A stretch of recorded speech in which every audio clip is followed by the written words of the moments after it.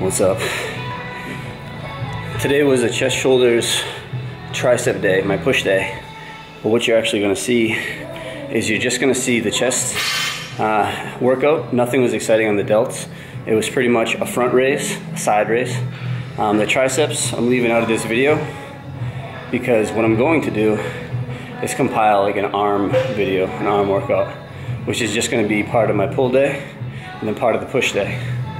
So you can get an idea, because I know a lot of people like to have arm days in particular, so you can use these exercises. I did 3 sets of everything. I did 3 sets of an incline press, a flat bench, and a cable fly, more of a decline. And I do this twice a week. Now keep in mind, I also do shoulders today and triceps together twice a week.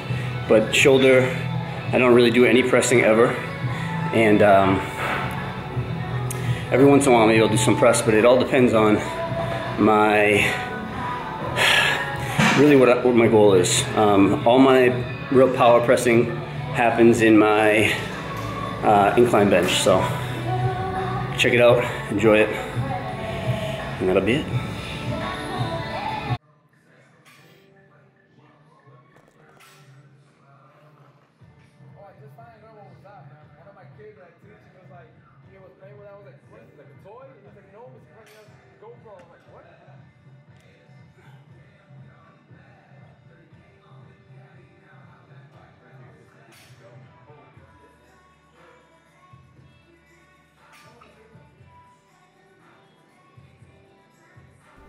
Alright guys, here we go. Now keep in mind I'm dieting, so I'm actually trying to cut up. It's been about during this recording of the video is probably 16 days in, a pretty strict diet. I'm getting stronger into my diet, which is, honestly, it happens all the time. So I'm not really surprised. I'm up to 250 pounds for incline bench press, sets of 8. I started the diet at 225, mainly because I switch exercises around a little bit, trying to feel what would be the best for me during my cut. There's certain exercises that I just feel better doing while I'm dieting, if it makes any sense. They don't really put a lot of strain on my body, a lot of stress. I like doing some hardcore shit sometimes, so the volume goes down a little bit, but the frequency's up. Everything's twice a week, and I just try to progress. Really simple. I love it, and everything's been going smooth. I'm getting leaner, looking a little bigger, and this right here is my second set of incline. I just wanted to have a spot because the first one felt a little funky. Starting to see those striations in my forearms, if you can check it out right there. Starting to get lines everywhere, which is awesome. It's crazy to see your body change. It like blows my mind when you start to like just see your body transform. You get that feeling of like, just like, I mean, I don't want to say pride, but you're just like, you're happy with what you're accomplishing. So like I said, that was set 2. Here comes set 3. I only do 3 sets of incline. I might move it up to 4 sets. It really depends on how I feel, but I'm making great progress. I basically do 9 sets of chest total, but that's twice a week, so was that 18 sets a week? Versus like a typical Broham split of once a week, maybe doing, 15 sets. I'm actually getting more work in, and I'm fresher every workout than you would at the end of a workout. Doing all your extra sets, you're usually tired. So here's set 3, and nothing crazy, but these are my go-to 3 exercises that I absolutely love to do. There's not a decline bench press at this gym, but I used to really enjoy that as my first lift, and then I would switch to a dumbbell incline.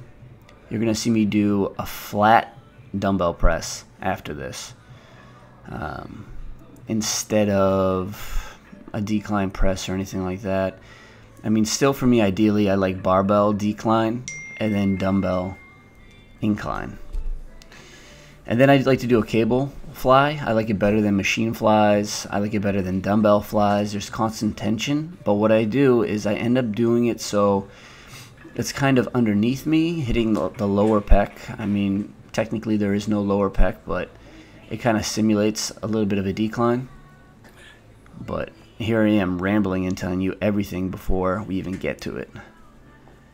So here we go. Here's the flat bench. I'm trying to picture what dumbbells I want to use. Now, if you follow me on Instagram, you'll see I hit the 150s after a heavy incline one day.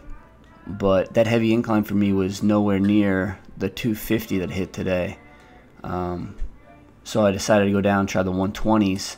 But I still didn't have enough rest in between my incline and my first set of dumbbell presses. So I don't think I got many. I think I got 6. So I was a little fatigued. I ended up dropping back to doing the 110s, and I ended up getting, like, I don't know, sets of like 10 or 12 with the 110s, which just shows I had a little more energy because, I mean, it's only 10 pounds difference per dumbbell, and I'm getting a lot more reps on that. So I was definitely fatigued on this. Important thing is to be set up properly. I've seen a video recently of a fitness guy who tore his pec trying the 150s, and a big issue with that is a lot of you guys, I mean, let's be real, there's a lot of brohams out there. I was a broham, and you're trying to do what's, you know, best there. I mean, technically, if you come down like a T with your arms, I mean, technically it is going to stimulate your pecs a little bit better. It is. But it's also going to put serious strain on your pecs, and not in a good way. I keep my elbows a little bit tucked in, not powerlifter tucked in, not bodybuilder out like a T, but somewhere in the middle. But the difference is when I press upward, I get into a T, that T shape. But when I come down in that vulnerable stretch position, I protect my pec. I don't want to overstretch it and cause it to rip. Let's see if I can show you it on this one.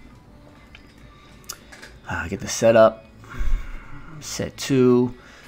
You know, I'm not an anatomy expert, but I'm retracting something here. I just like to pretend like I'm trying to hold a piece of paper in between my traps at first, but here we go. So elbows in, and then I come more of a T right there. Elbows kind of in, more of a T. And that's pretty much how I do it. It's not a full T, obviously, but it's good. You might be like, bro, your head needs to be hitting the bench. Now, I've had some shoulder issues from doing flat bench, and every time I hurt my chest, it's usually flat brain. But what the fuck am I can't even speak right now. I'm so into this video. But every time I've hurt my pecs, it's been on a flat barbell bench. And for whatever the reason, when I bring my head up a little bit, it gives me that little bit of relief. The key is to do everything properly and right. When you're fresh to lifting, you need to keep in mind, I've been lifting 15 years. When you're fresh to working out, you can get away with a lot of shit. Your muscles, your joints, your ligaments, everything's fucking fresh. You got fresh body parts. See, I go up a little bit. Elbows down. You got fresh body parts. So you can get away with this stuff. But as you lift for so long, you start to mess your shit up if you don't have proper form. So have the proper form in the beginning and you'll never mess yourself up. The difference is you could be doing the wrong form, whatever, getting away with it, feeling great, but you're doing damage. You're also learning bad habits. And eventually when you get stronger, you're going to end up messing something up because your form's off. Anyways, that was set 3. I'm really enjoying this workout. If you guys also have any exercises that you absolutely love for chest, put them in the comments because I would love to check them out and try them out. And I do extensive studying on EMG readings, and I don't know if it necessarily really means you're getting better work, but I take that into consideration and try things out and see how they feel. Now you'll see here, you'll be like, oh man, look, like I have a video from 2012. Everyone's like, yo bro, look at your gut. But the difference is this. Look, it's there and then it's gone. It's there and then it's gone. It's because I breathe with my diaphragm. I'm a belly breather, which gives me deep, powerful breaths for contraction. In, out. You see what I mean? I'm not a chest breather. I'm a diaphragm breather, which gives me that power. I'm starting to get a little sweat in here. But this is usually my last exercise for my push day, and As you see, it's more of a decline fly. I mean, you'd be like, yeah, you're standing upright, but look where my hands are going. It's more of a decline movement. So I hit the upper. I mean, this isn't real anatomy talk, but I hit the upper incline, medial, everything, you know, flat, and then the decline here with the flies. I'm hitting this twice a week, keep in mind. So maybe you annihilate chest and do 1,000 things. But my question to you is, how much effort are you putting into those last exercises? You see, when I split things up into twice a week, I got max effort. You can hold max effort for like maybe a couple exercises, but then you start to fade off. So splitting it up, not only does it cause better protein synthesis in the muscle, but it also allows you to actually really do more work because you're not as tired when you have a couple days to recover. I've been loving this split. I've loved it for so long. My calves are actually starting to come around. You can see them there. I've been doing some experimenting with them. They're not as big as my arms, so it's really hard to show them off because they are not one of my genetic strong points, but these are my go-to 3. I also did shoulders and triceps, like I said in the beginning of the video, and I will show those in another day. But try these 3 out twice a week and let me know what you think. Subscribe. Follow me on Instagram if you haven't already. Later, dudes.